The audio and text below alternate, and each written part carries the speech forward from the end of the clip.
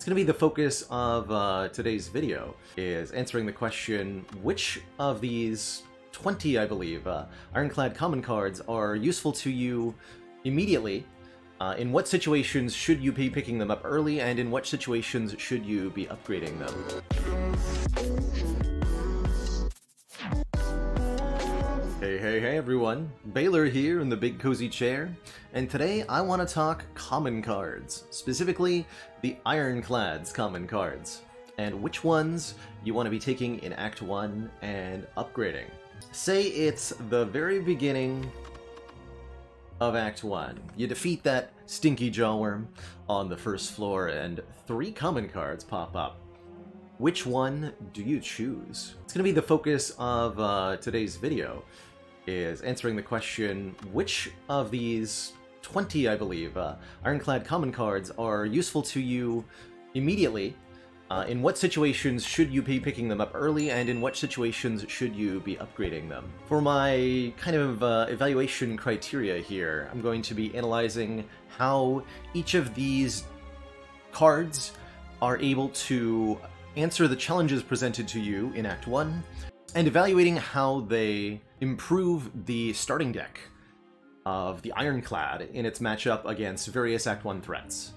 So let's start right from the top. Anger is a awesome common card for Ironclad in Act 1. This is a 0-cost attack, 6 additional damage for 0 energy, which is pretty much always an increase to the Ironclad's damage output. And you're often playing this alongside or the turn after you've played Bash, so you can often think of this as 9 additional damage for 0 energy. And I think that's where the real power of Anger starts to come in, is that Ironclad has a lot of ways to multiply this damage. If you have any points of strength, then this card can be a great addition to the deck. But even right at the start of Act 1, if you have no other cards in the deck, Anger will significantly improve your ability to deal damage. The upgrade on this is only +2, so it's not exactly the highest priority upgrade.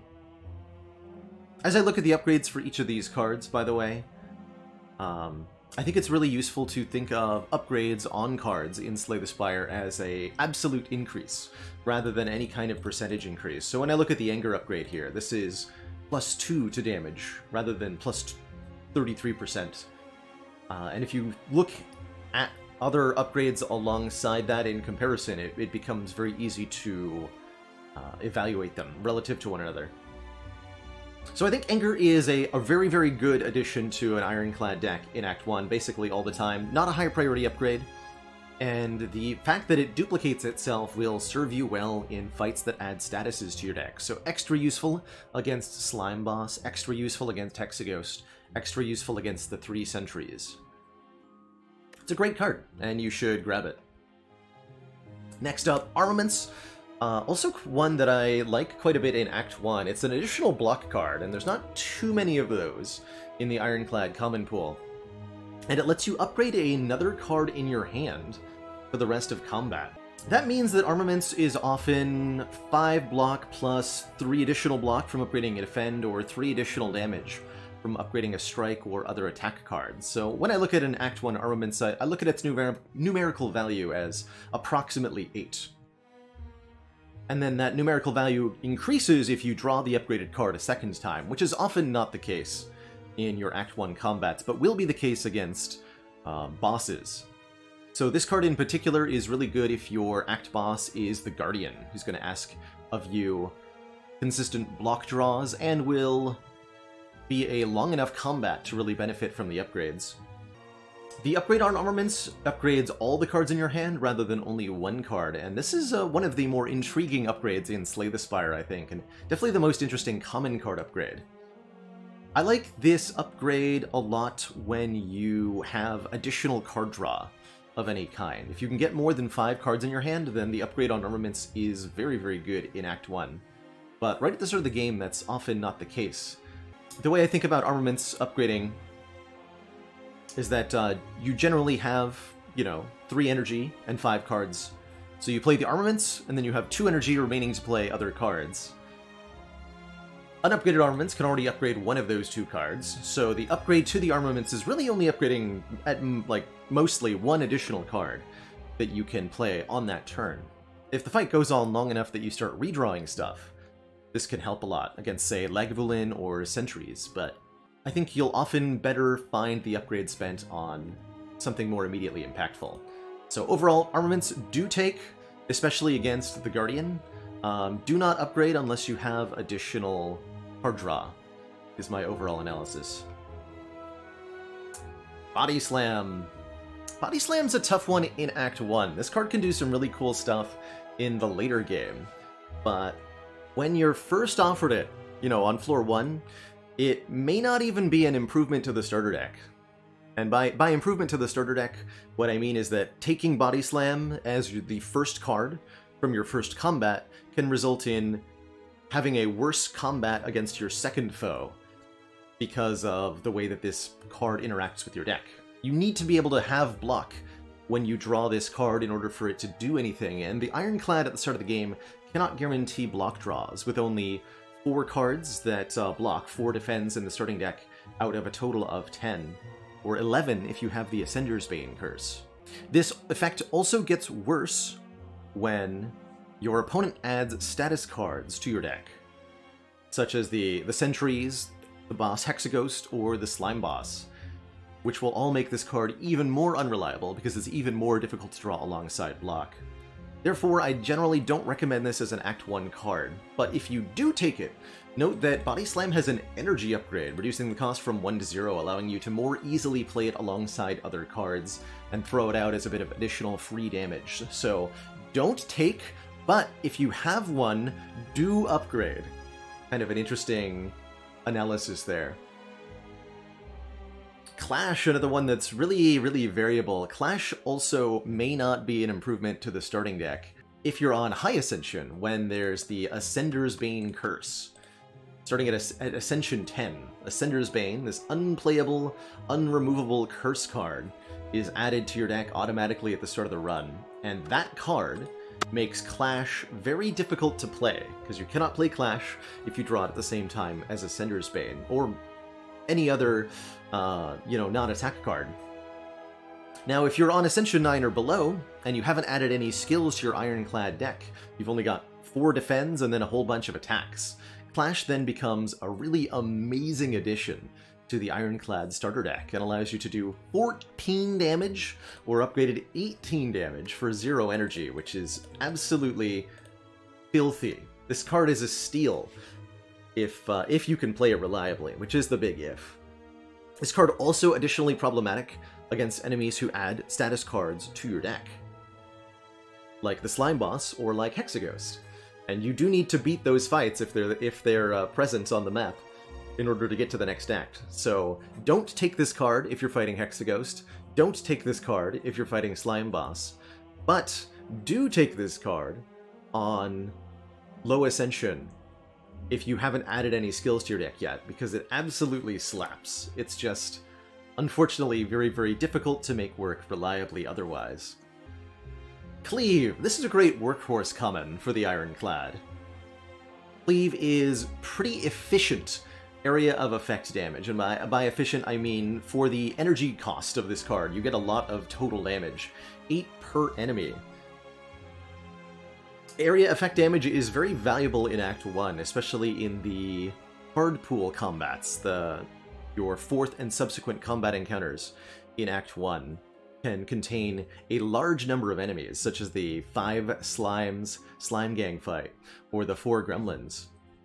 As well as there's also 3 Lies, the 3 Mushrooms event, there's the 3 Sentries Elite fight, there's a lot of multi-enemy combats in Act 1, and so a card like Cleave, which can do a high base value of damage, but also scale reasonably with the Ironclad's access to strength, and has a really solid upgrade too of +3. Makes this card a really good damage choice in the early game. I give Cleave a do take in Act 1, especially if your boss is Slime Boss, and do upgrade if you have an upgrade to give to it. That 11 damage hit is amazing in the early game, and will continue forward to be great into Act 2. Clothesline. This is a fun one. I like Clothesline quite a bit, although it doesn't offer very good damage. You're paying 2 energy for 12 damage, which is the same as 2 strikes. But what Clothesline offers in advantage is that it's a compact, dense card. It's a 2 energy card that does a lot. 12 damage is significant, and 2 turns of Weaken is incredibly useful. You can think of Weaken in Act 1 as between 3 to 5 block per turn for an enemy that's weakened. Most enemies will weak for 3 or 4, and then bigger enemies like the Knob or the Lagavulin or various bosses, you can save a little bit more than that. But that's about the value. So this is 2 energy for 12 damage and 6 to 10 block, which is a pretty good deal compared to Dash on the Silent, for example. That makes it a pretty solid addition to the starter deck. It'll definitely improve your matchups in most combats in Act 1, the Knob and the Lagavulin especially. And it's got a very valuable upgrade too. 2 additional damage, which isn't that much, but 1 additional status turn is really huge. Again, each turn being between 3 and 5 block, you can estimate.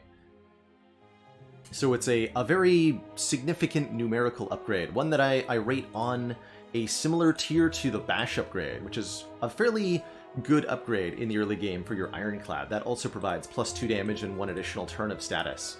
So if you have a Clothesline, which I do recommend you take in the first few rewards, then upgrade it around the same time that you would upgrade your Bash. And it'll serve you quite well, especially against the Guardian, and especially against Lagavulin and Gremlin Knob. You'll really appreciate this card and its upgrade. Flex. This one's a bit difficult to make work. Flex gives you temporary strength for 0 cost, which is really nice. Something to note about Flex is that it's a highly unusual 0 cost Ironclad card. There aren't very many of these, and that does make them valuable if you can get your hands on some card draw, or if you have pretty good density with density of attacks in your deck. Excuse me. If you have good attack density, then you're more likely to draw Flex alongside many other attacks in hand. So if you are on floor 3 or so, and you've added, say, a couple of attacks, an Iron Wave, a Thunderclap, a Sword Boomerang, then a Flex can be a pretty good addition. The upgrade on Flex doubles the effect of the card, plus 2 additional strength, and that's a very, very good upgrade. Overall, I give Flex don't give a high priority to the taking of it, but if you do have a Flex, do upgrade. Havoc. This one's a little bit odd. I'd like to think of Havoc as an Act 2 and 3 card, but it's really not one that I recommend in Act 1. It plays the top card of your draw pile and exhausts it, and does so without spending the energy cost. So Havoc can be a very good card if you have other expensive cards in your deck, or if you can manipulate whatever the top card of your draw pile is, with like Headbutt or Warcry. But on its own, just added to the starting deck, Havoc is not a significant improvement. It does have an upgrade to make it 0 cost, which can be quite valuable and is something of note. But as is in Act 1, I really don't recommend Havoc. Headbutt is a card that goes well with Havoc, and is one that I recommend much more strongly right away. Headbutt deals 9 or upgraded 12 damage, and lets you put a card from your discard pile on top of your draw pile. I find this card super valuable in Act 1 because your deck usually consists of your 10 starter cards and then 1 or 2 upgraded cards. Headbutt allows you to take that singular upgraded card that you have and put it back on top to play it twice in one combat, which you otherwise wouldn't be able to do. In addition to that, it's great front-loader damage itself. So this is a very good Act 1 card, and I find that putting a card back on top of your draw pile is a really useful effect throughout the entire game. Do take this against pretty much all threats. Being able to headbutt a defend against Guardian or another damage card against Slime Boss is great, but the upgrade's not too valuable at only +3 damage on a single target attack. Heavy Blade is one I struggle to recommend in the early game. It's 14 damage, and scales multiple times with Strength. Now, if you've already got Strength right at the start of Act 1, then more power to you. But Heavy Blade's problem has always been that it's 2 cost and deals relatively low. 14 is not a great deal compared to, say, Clothesline, which is also applying Weaken. Heavy Blade really just doesn't scale that well, doesn't do enough immediate damage to justify the price point. And even worse, the upgrade to this card does not improve the damage guaranteed, only improving the additional strength scaling. So you really need 3 or so points of strength before Heavy Blade is even worth thinking about, and even more than that before you want to try upgrading it. So I don't recommend Heavy Blade in Act 1, and I don't recommend upgrading it either. Iron Wave's a fun little one. This is kind of a strike and a defend stapled together. 5 block, 5 damage, 1 energy. Pretty efficient overall. 10, combined block and damage for a pretty low price. But I find that this card often fails to scale well into the later game. This Ironclad really cannot scale the block on this card very well. Not very many ways for Ironclad to get dexterity. And while Ironclad can scale the damage with strength, there are so many other better cards to apply your strength to. That said, the efficiency of Iron Wave in the early game can make it a attractive pick, especially going into Hexaghost, where you need a little bit of block each turn, or the Guardian, where you need block every turn. I would give this a low priority in Act 1 picks. It's better than nothing. It's better than not adding a card to your starting deck, but it's not as good as many of the other common attacks in Ironclad's pool, like Headbutt or Pommel Strike. If you do take an Iron Wave or end up with one, the upgrade, however, is very good. +2 block and +2 damage is a better bang for your upgrade buck than most of the other upgrades you can find for Ironclad commons. So if you do take one, do upgrade it, and you'll find it performs pretty well. Perfected Strike is might be my favorite of the Ironclad commons.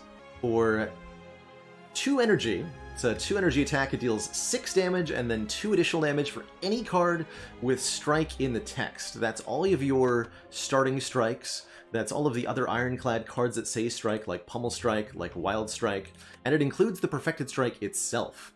So if you see this on floor 1, then it's going to deal 18 damage. 6 damage plus 6 strikes, the 5 starter strikes, and the Perfected Strike itself. The upgrade is then 3 additional damage, or rather 1 additional damage per strike, so going from 2 to 3. Again, with the starter deck conditions, that means it's a +6 damage upgrade. By the standard of Ironclad 2-cost attacks, Perfected Strike is a little bit short compared to, say, Carnage, which is 20 and then 28 upgraded. But it's almost as good, and if you get more than the starting amount of strikes in your deck, then this can scale even better beyond. The first Perfected Strike is an acceptable take. If this is the only damage option you're presented on floor 1, then by all means go for it. You want to get some big hits into the deck for Act 1. But know that you do not need to continue to add strikes constantly from that point. And it's okay if it's just a 20 damage card for a while that you even think about taking out later. That said, if you find more Perfected Strikes and upgrade them, or more other strike cards, and upgrade all of your Perfected Strikes, this card can hit for 50, 60 damage, and really slap in the late game. But as an Act 1 card, it does the job pretty well. Take it, upgrade it, and you'd be surprised at how much work it can do. Pommel Strike. I think this might be one of the best Ironclad commons, or certainly one of the ones I'm happiest to see in the start of Act 1. 9 damage for 1 energy, and it draws a card for a little bit of cycling. It's great immediate damage, just as good as Headbutt, and you'll really appreciate that card draw against the Slime Boss and against the Hexaghost in particular, as well as, of course, all the other Act 1 enemies that add status cards. A little bit of card draw goes a long way, and Pommel Strike has the distinction of increasing that card draw with an upgrade.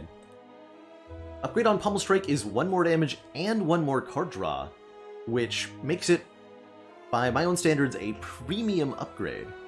Most other cards that increase the amount of card draw that they draw when they upgrade, most other upgrades that increase card draw, give you only 1 additional card and no other numeric effect.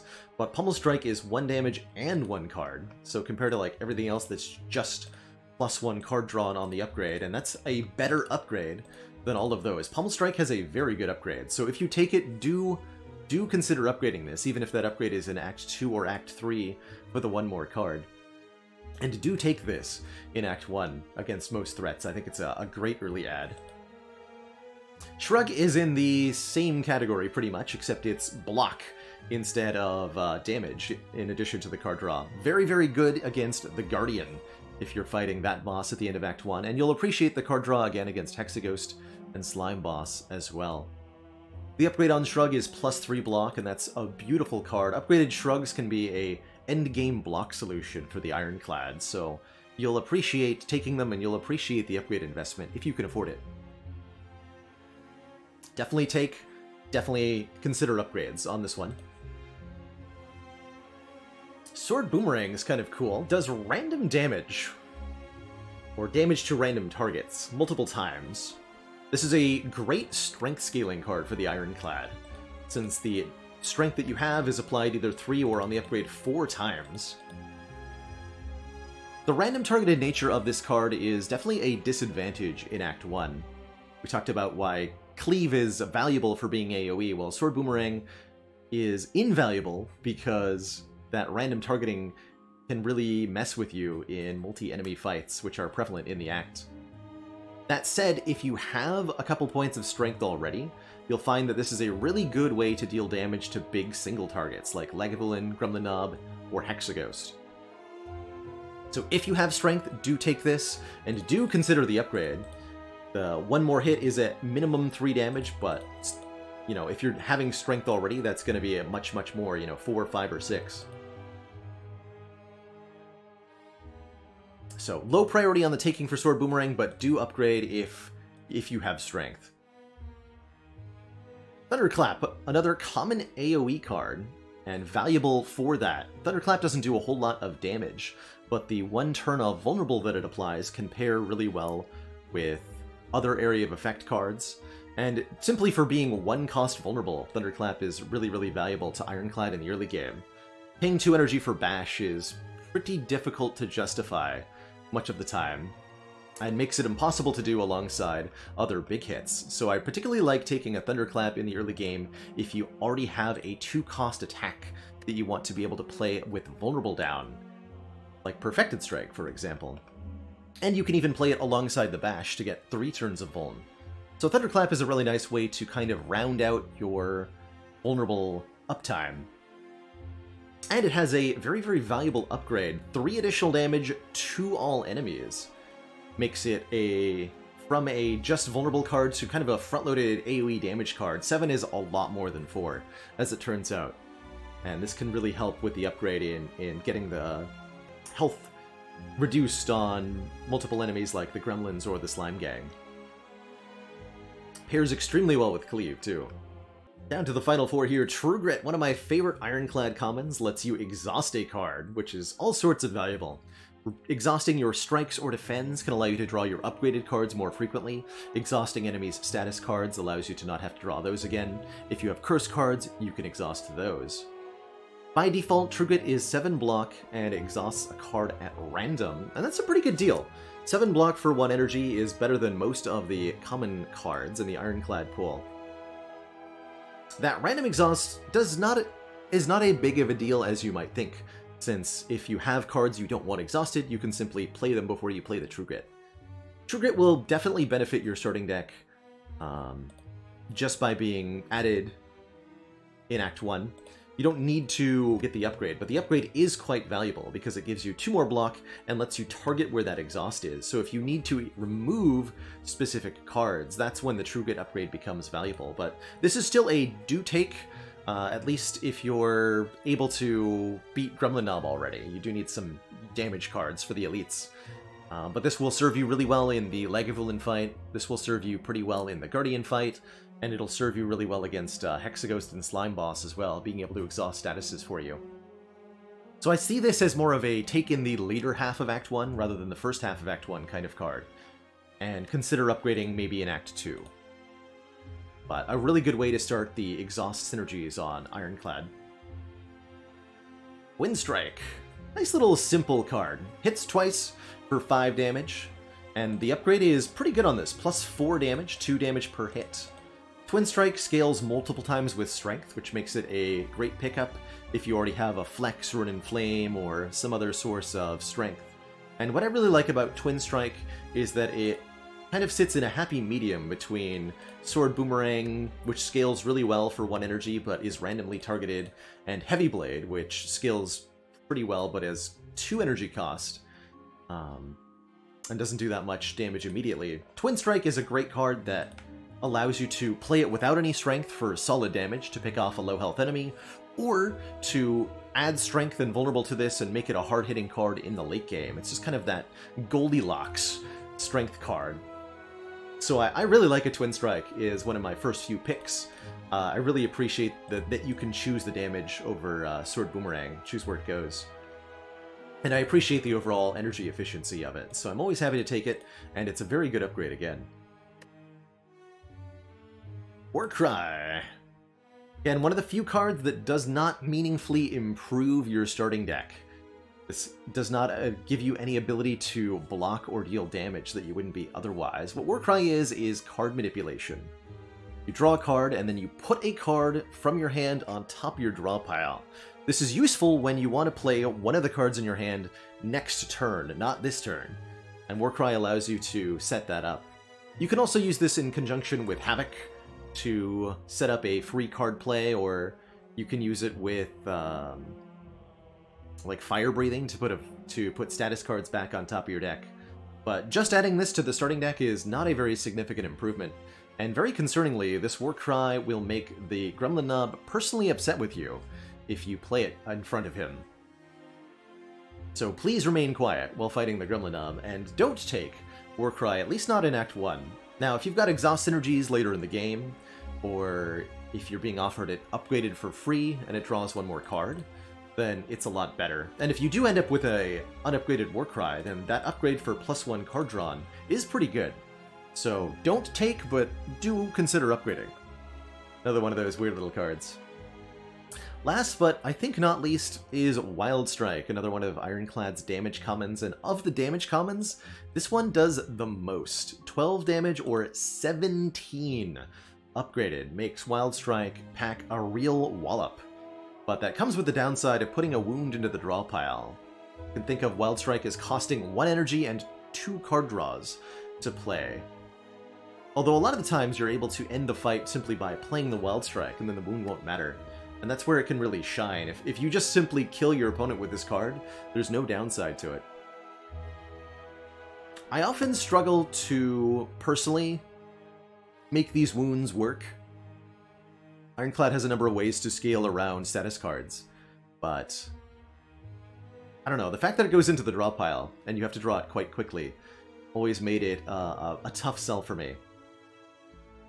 That said, you'll find the hugely immediate damage of this card extremely useful against the Slime Boss, against the Gremlin Knob, and against most of the shorter combats of Act 1. So I do recommend taking this and trying it out. You should see if you like it, because the sheer number on this card is worth giving it a consideration for.